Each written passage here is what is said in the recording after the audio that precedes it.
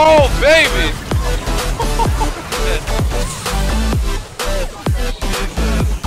Oh, this is gonna be sick. Hey!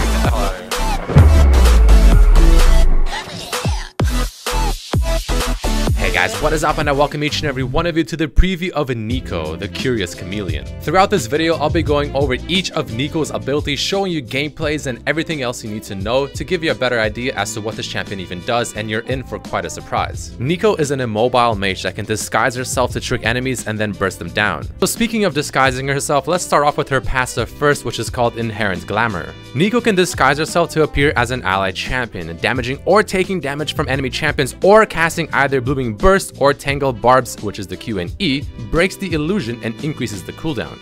This ability is what kind of defines Neeko for what the champion really is, a chameleon. You're going to be using this in combination with a lot of your other abilities to truly confuse the enemy and make them second guess everything that they see. Moving on to her Q ability, Blooming Burst. Neeko propels a seed into a target area, which blooms and damages enemies. If the burst kills an enemy or damages a champion or large monster, it will bloom again up to 2 times, dealing reduced damage. This is Neeko's bread and butter ability. You'll be using this for the majority of your tasks, whether it's harassing opponents, harassing in the lane, or using it for wave clear. This is also the ability you're going to want to max first in almost all scenarios. Moving on to Neeko's W ability, it is called Shape Splitter, and it has 2 parts to it. The passive being, every third basic attack resonates with spiritual energy, dealing bonus magic damage and briefly increasing Neeko's movement speed. And the active portion of her W is, Neeko briefly slips out of sight, becoming invisible, gaining movement speed, and sending a temporary clone of her current form sprinting in a chosen direction. Her W passive opens her up to attack speed build, so something like Gnasher's Tooth, and this will make things very interesting and actually quite strong in her as well. But her W active is where things get much more interesting, because this is where you can use to really confuse your opponents, combined with your passive, and later you'll see also combined with your ultimates. You will usually want to max this ability last because it is essentially a 1-point wonder, but again, don't forget you can also choose a direction that the clone runs in to truly confuse your opponents. Moving on to Neeko's E ability, Tangled Barbs. Neeko slings a magical spiral in a direction, damaging and briefly rooting enemies it passes through. The last champion hit is rooted longer. If Tangled Barbs hits at least 2 enemies, it grows in size, speed, and root duration. So let me tell you this, if you thought Morgana binding lasted for a while, or you thought Lux Q was annoying to deal with, then you haven't seen anything yet. This ability you will want to max second because it is very powerful, because not only can it also be used for wave clear, but don't forget it goes through minions and it goes through champions. So you can actually use this to go through minions in the laning phase to hit the champion hiding behind the minions, thinking they're safe, to catch them off guard. And on top of this, if it does go through at least, let's say, 2 minions, it goes faster and it becomes harder to dodge, which makes it very, very powerful. And did I mention that the root duration can go up to 3 seconds? And last but not least, we have her ultimate, Pop Blossom. Neeko begins charging herself with Spiritual Essence. A moment later, she leaps into the air, gains a shield, and slows nearby enemies, releasing energy upon landing to massively damage and stun enemies in a large area. When disguised by Inherent Glamour, which is her passive, enemies won't actually see Neeko's initial charge up to her ultimates, thus giving them a lot less time to dodge the detonation. So the base damage on her ultimate isn't anything insane, however the scaling is. It scales exceptionally well, so as you start getting more and more AP, this ultimate is going to seriously hurt. And since Neeko is fairly immobile, this is going to obviously force her to be in the middle of a teamfight, or at least fairly deep into the lines, which is why you get a shield based on how many enemy champions there are around you as you initially detonated. So a quick rough example is you can disguise yourself as an allied Olaf that's low on HP, and you can pretend like you're about to int it down, run it right at them, and then instantly pop your ultimate. They won't see the initial charge up, but by the time they realize you're not actually Olaf, you're actually Neeko, it's a little bit too late, because you can also follow up with your E ability first, and then you can actually let the ultimate explode, forcing them to take the damage. Or if you really need to, you can also use your W for that extra movement speed on top of also your W's passive to try and catch up to your opponents. All in all though, this gives Neeko a very interesting dynamic dynamic, because even though she is an immobile mage that usually wants to kind of sit in the back and just be very confusing, you have to watch out, because if a certain teamfight gives her the opportunity, she will actually go right in the middle of it with her ultimate and instantly turn the tides in her favor, and this ultimate's damage, especially as the game progresses, is not something you want to take lightly. Now let's take a look at some examples from in-game.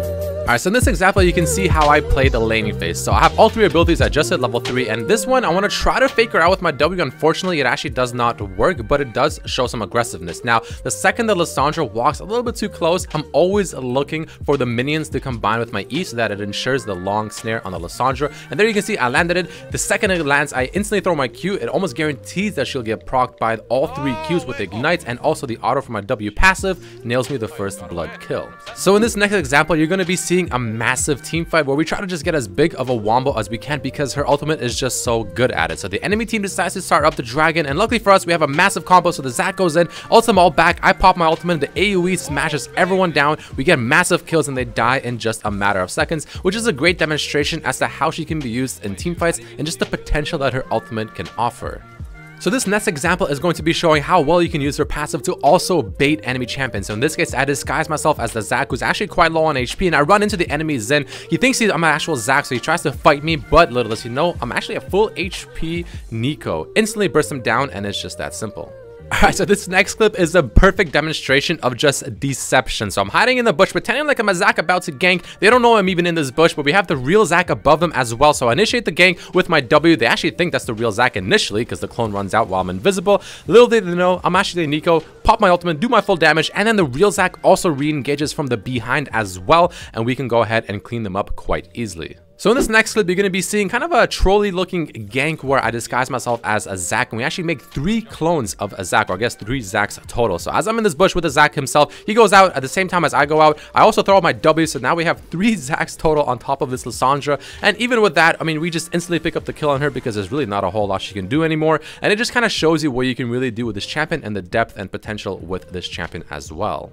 Okay, so this next example has to be my favorite one by far. So in this one, I want to pretend like I'm actually the Graves. So I can see that my bot lane is actually losing. The Graves is a little bit low on HP. The Lucian is obviously being quite aggressive. So as the Graves walks out of vision, I actually take the form of Graves. Don't forget, I have his HP bar to the enemy team. So they think I'm low HP. They think I'm the real Graves. So I'm purposely playing a little bit scared. They think I'm, you know, kind of inting it, running it down. They hard engage on me, but little do they know I'm a full HP Neeko once again, and I just unleash my load on them and they die.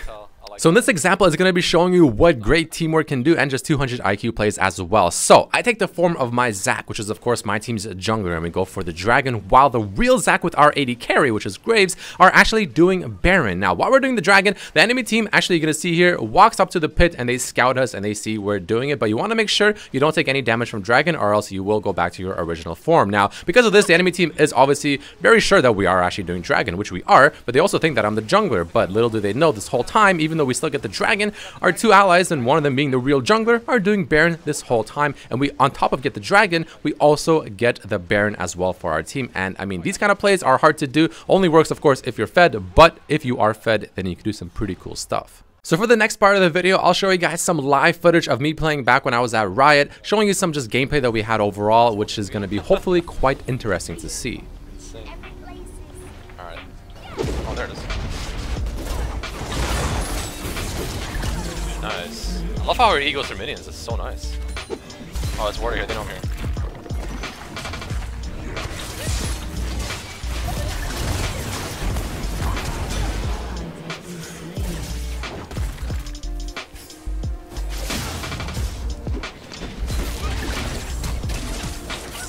I got him.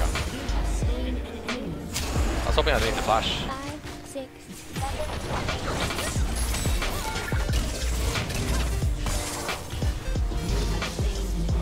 This is my chance. Alright. Alright. Oh yeah, baby, let's go. Oh yes, I like it. Finally, dude. Oh, he saw me transform. Awkward.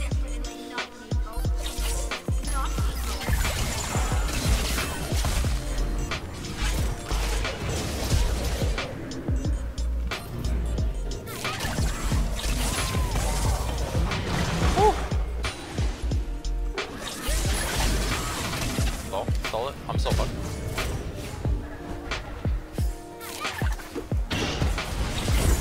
Coming in hot, baby! Hey!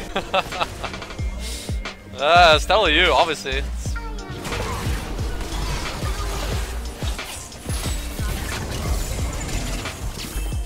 Oh, baby.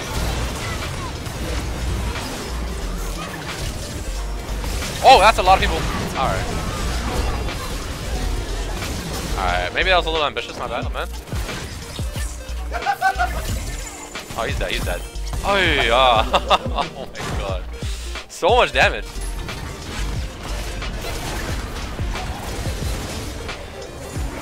think we heal him, bro. Wait, that didn't hit him? Nice. He's still alive, huh?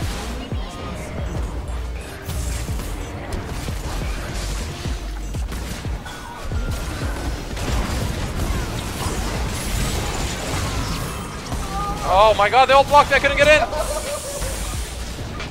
Oh, did it? I'm hitting too. Got the Jin though.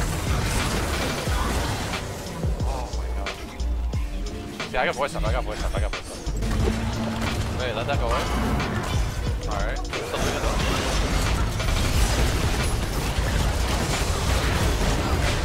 Wait, I took so much damage.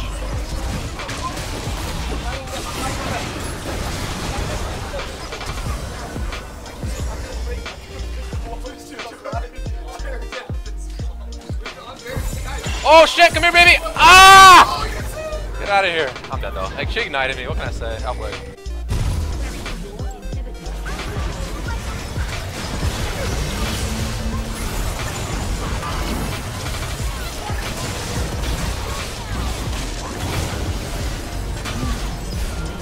Yeah.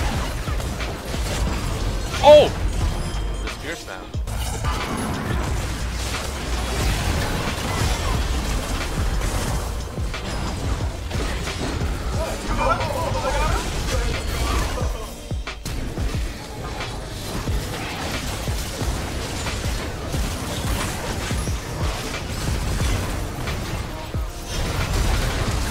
Oh no.